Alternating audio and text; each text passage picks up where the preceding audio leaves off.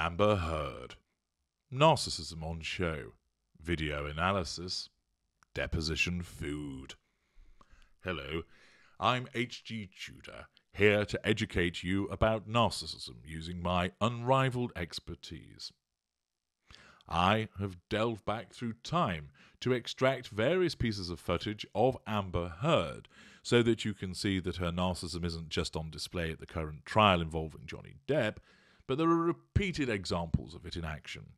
Indeed, every time she's filmed and she's interacting with somebody else, her narcissism is operating.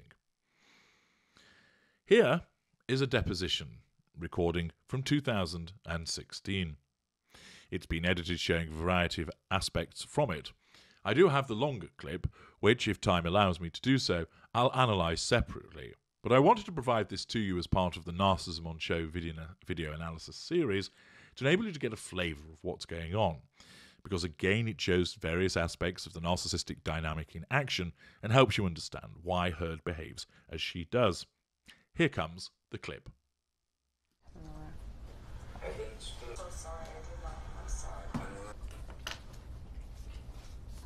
Hugh, would you listen to this, please? Punching. It's one of the It right. says punching. Let's keep on. Do anything to her. Let's say that was an accident. I remember hitting you as a about hitting you with the door or hitting your head. I did not do this thing with the door. I do remember. But punching me in the jaw. Okay, I'm sorry. With a closed fist.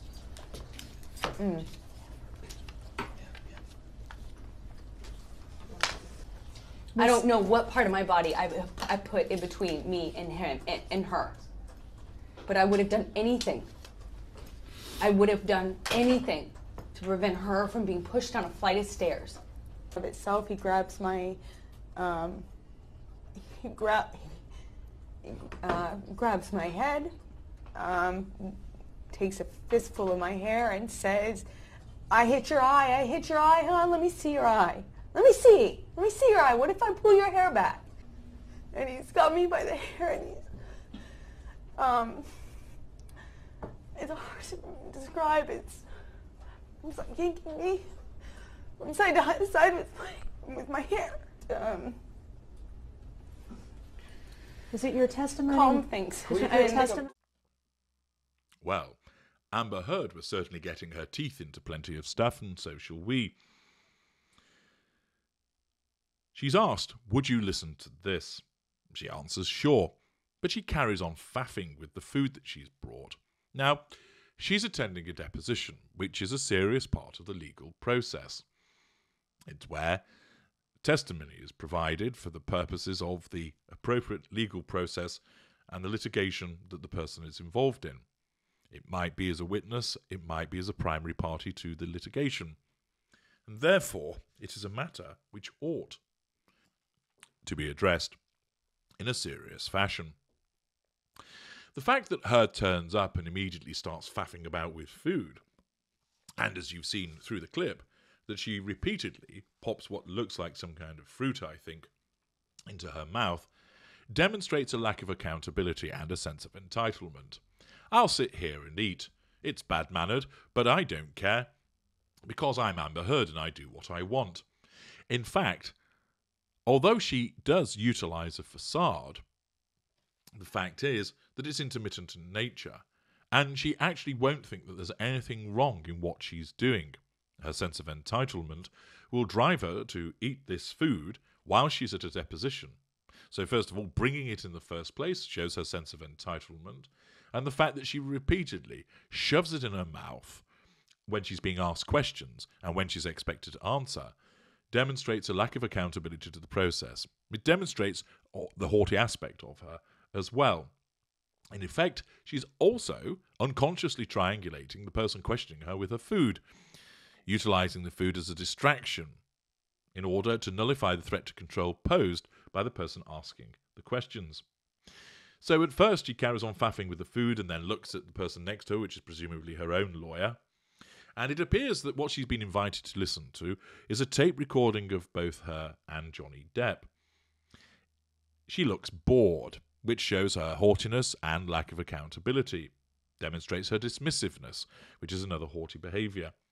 We then see a glance of the smirk, which is as a consequence of her reaction to the receipt of fuel that is occurring and the assertion of control that she's unconsciously experiencing.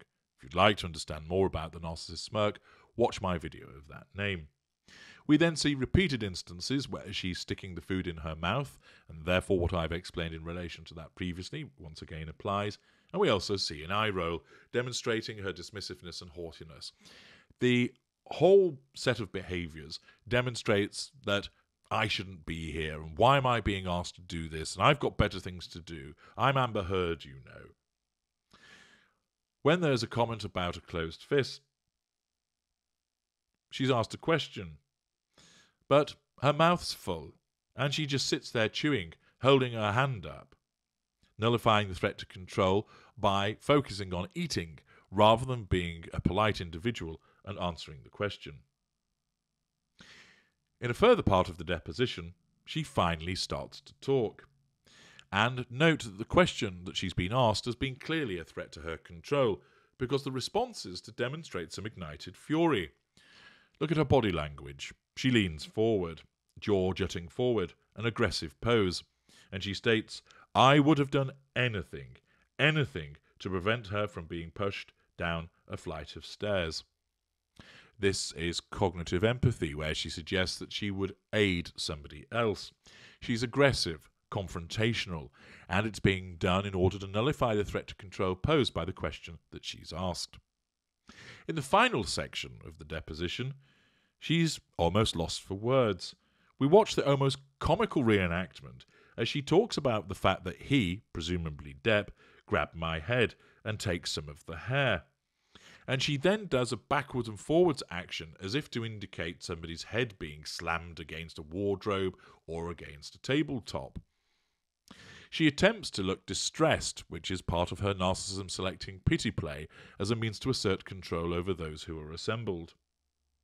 However, such as her low cognitive function, she's unable to describe what's gone on. Now, an untrained viewer of this footage would think, poor Amber, she's overcome with grief, overcome with fear and sadness for what she's experienced. Look, she's so traumatized, she can't even get the words out to explain what's happened to her. And this is a good example of how certain people end up being conned by narcissists because they think that she's so choked up about the recollection of the experience. She isn't. What's actually happening is, because she's a narcissist, her narcissism has selected pity play in order to assert control, and a level of cognitive function is such that rather than being able to articulate herself, she's left flapping her arm backwards and forwards as if she was working a machine in a factory, and then gesticulating wildly, saying it's hard to describe. We then move on again, and at this point it seems to be the denouement to the recollection of this apparent physical altercation, which is likely to be a revision of history and didn't actually occur. She's now again playing up to being distressed by making a calming motion with her hands and talking about calm things. This is her narcissism playing up. What it's attempting to do is create the impression that she's hugely distressed by what has occurred to her.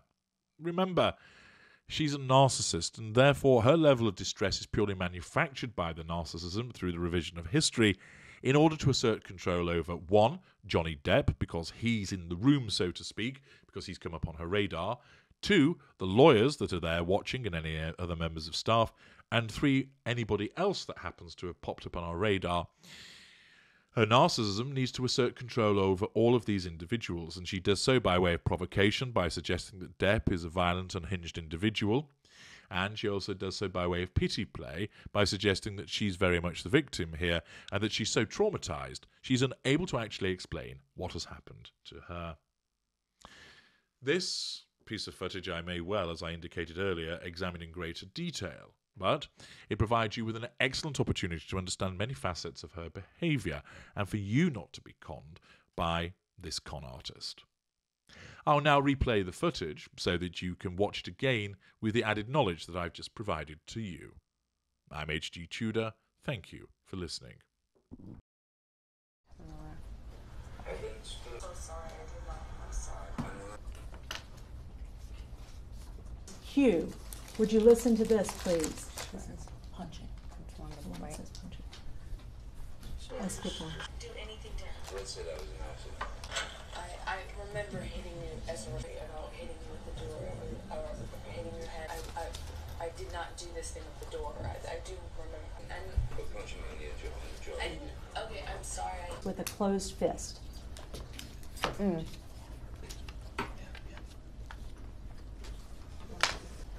I don't know what part of my body I put in between me and him and her. But I would have done anything. I would have done anything to prevent her from being pushed down a flight of stairs. Of itself, he grabs my, grabs my head, takes a fistful of my hair and says, I hit your eye, hon, let me see your eye. Let me see your eye. What if I pull your hair back? And he's got me by the hair and it's hard to describe. It's like yanking me from side to side with my hair. Is it your testimony? Calm things. Is it your testimony?